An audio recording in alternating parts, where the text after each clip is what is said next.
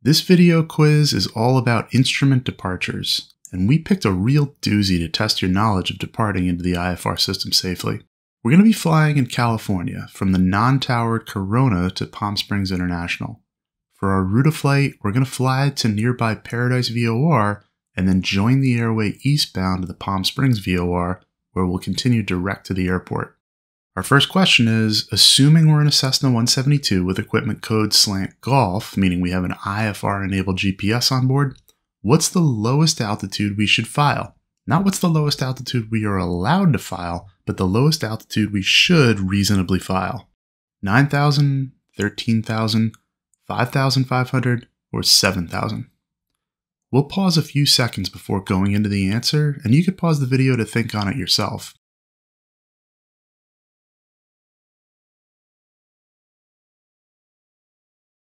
For this one, we should file no lower than 7,000 feet. We're slant golf with a GPS on board, so the GPS minimum en route altitude applies. That's 5,500 feet. This altitude applies to the T route T306, which we're allowed to file and fly along with our equipment.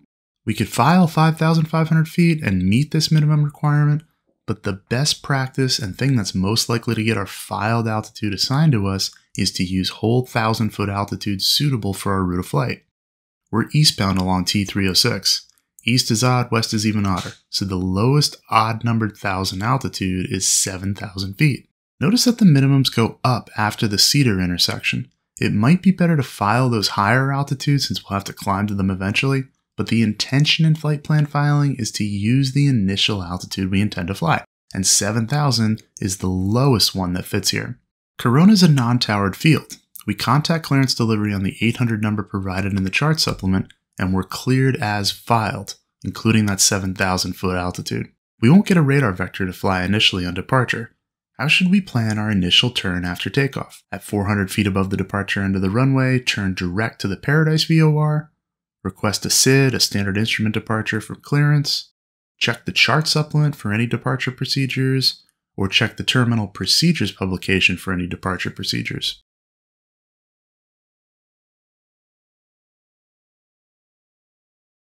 We should check the terminal procedures publication for any departure procedures.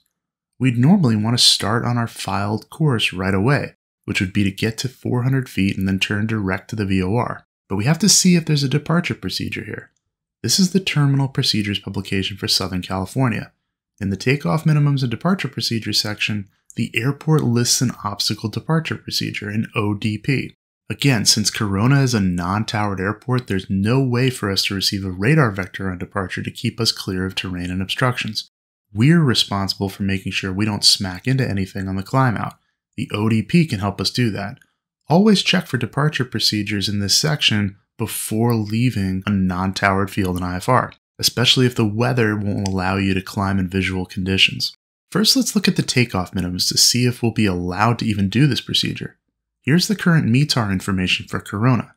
At VX, our best angle of climb speed, we climb out at 60 knots indicated.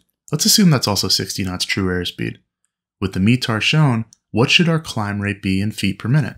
310 feet per minute, 200 feet per minute, 284 feet per minute, or 500 feet per minute?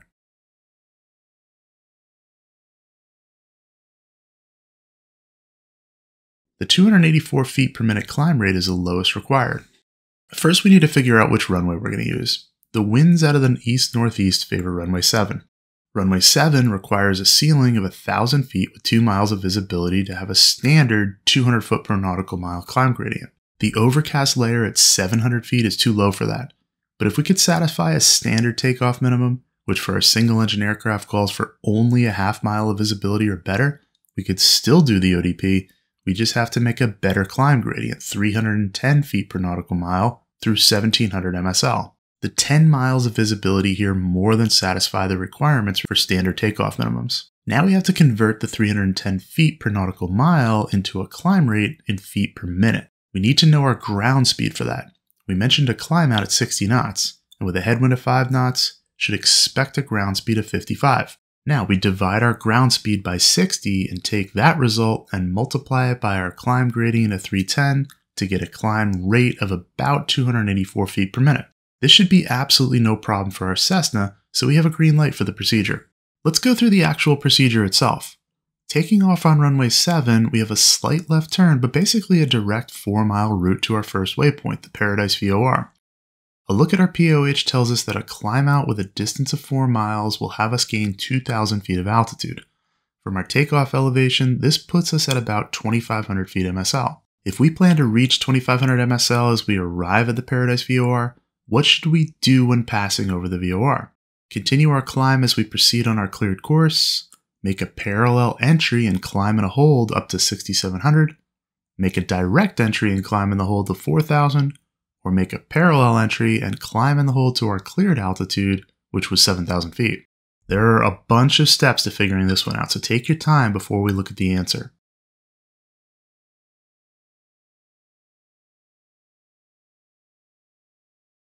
We should enter a hold, making a parallel entry, and then climb in the hold up to 6,700 feet.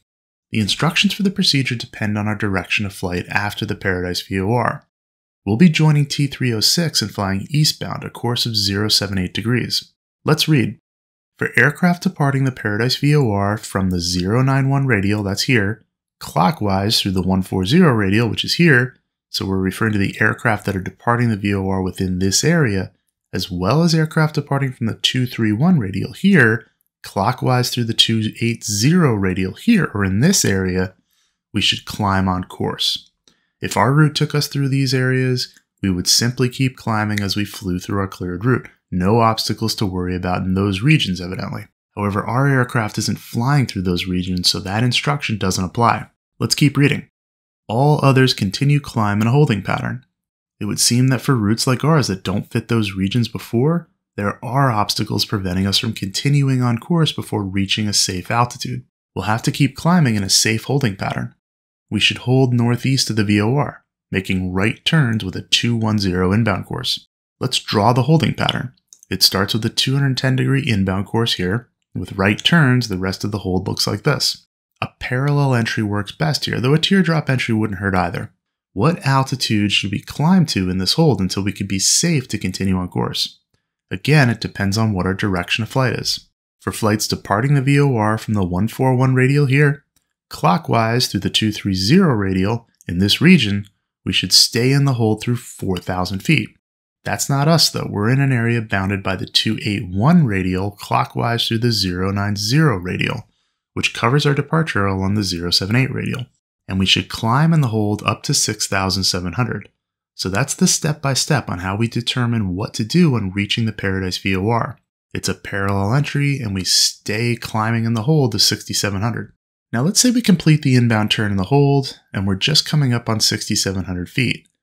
We should turn left immediately to intercept T306, level off and pass over the VOR before turning left on T306, continue the climb to our cleared altitude and pass over the VOR before turning left on T306, or remain in the hold until reaching cleared altitude and then turn to intercept T306.